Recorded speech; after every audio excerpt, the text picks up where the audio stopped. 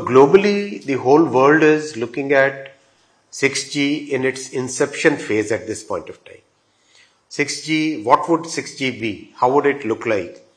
What are the parameters? What are the technical specifications? These are the things on which work is going on all over the world.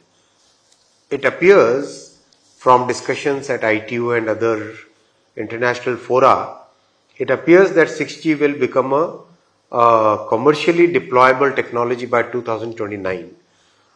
That is why we should start today, so that by the time the technology standards are getting prepared, we are also part of the game, we have a seat on the table and we become a major contributor.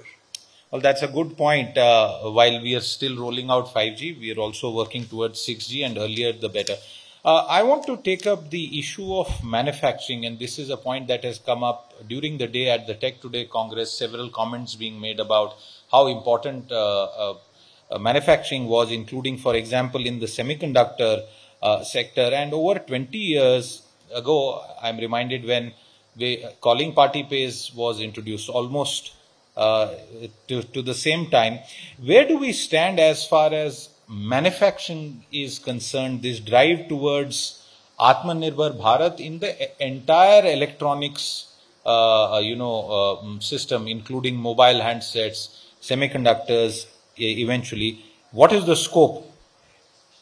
See, 10 years back, electronics manufacturing was practically negligible. Today we have crossed a major milestone of $100 billion, $105 billion to be precise. So it's a huge jump. And not only mobile phones, but various deep tech, high tech devices. For example, in the telecom sector, very high speed, high capacity routers, radio equipment, very sophisticated radio equipment, very sophisticated microwave equipment, E-band radios.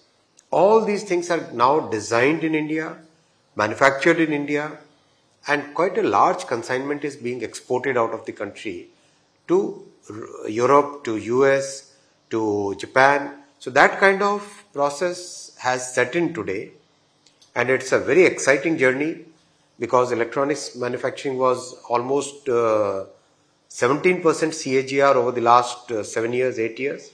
So at this pace, if we grow, we are all set to be a $300 billion manufacturing country over the next 4-5 years.